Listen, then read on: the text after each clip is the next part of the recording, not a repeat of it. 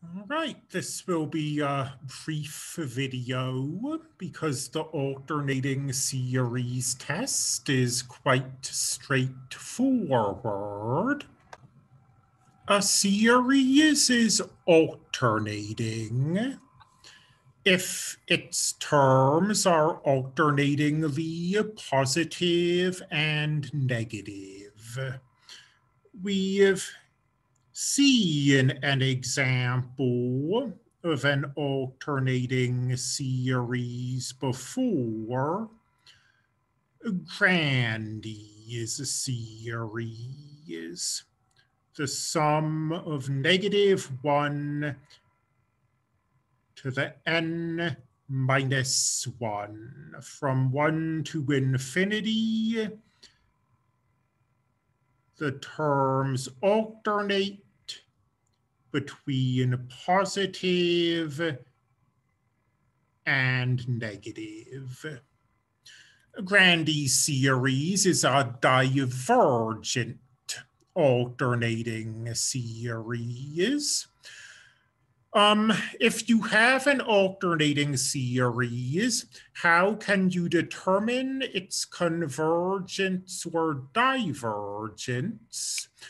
Of the tests we've learned so far, we cannot attempt either the integral test or the comparison test or the limit comparison test. Those all require the terms to be positive. We could attempt the root test or the ratio test, but frequently there's a very quick and easy way of saying that an alternating series converges. The appropriately named alternating series test.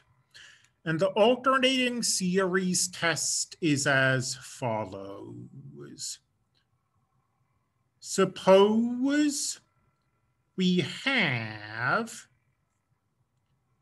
an alternating series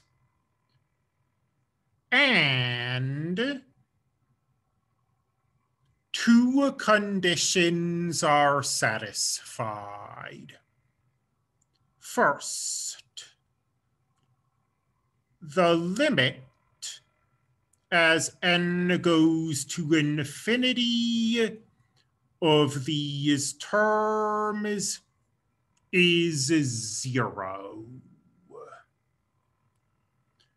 Second, the terms of this series are decreasing.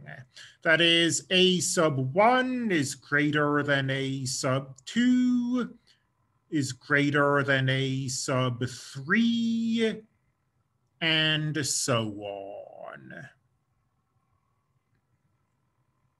If we have both these conditions, then this series converges. So just like the nth term test can only tell you when a series diverges, the alternating series test can only tell you a series converges.